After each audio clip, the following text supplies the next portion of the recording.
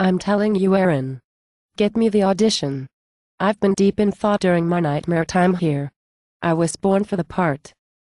You've been here 4 hours, Lindsay. I'm your agent, and I'm telling you that you're not what they are looking for to play the role in the remake. I've been practicing real hard. Let me show you. In 1966, Andy Dufresne escaped from Shawshank prison. All they found of him was a muddy set of prison clothes, a bar of soap, and an old rock hammer, damn near worn down to the nub.